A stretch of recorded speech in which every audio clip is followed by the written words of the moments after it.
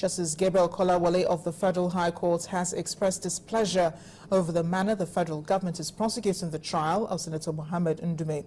Senator Ndume is alleged to have been funding terrorist activities in the country by providing the Boko Haram sect with logistics support and information.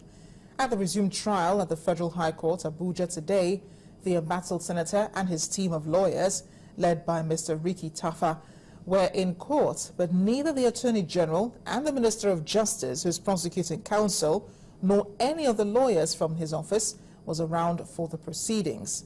Justice Kolawole noted with dismay that the federal government, which has been grappling with the rising wave of terrorism in the country, ought to be more diligent in the prosecution of the lawmaker. The case has been adjourned to January 29th, 2015 for continuation of trial. Matter was for continuation of trial. The prosecution were not here.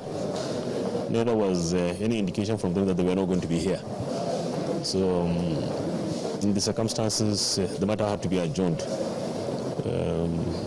Unfortunately, the court could not give us any date in the year again.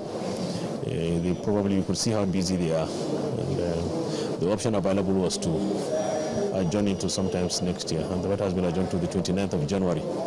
2015 for continuation of trial, and the court also ordered that hearing notice be issued to the prosecution who were absent in court. You know, it's a case management issue. You know, we've taken about 3 witnesses.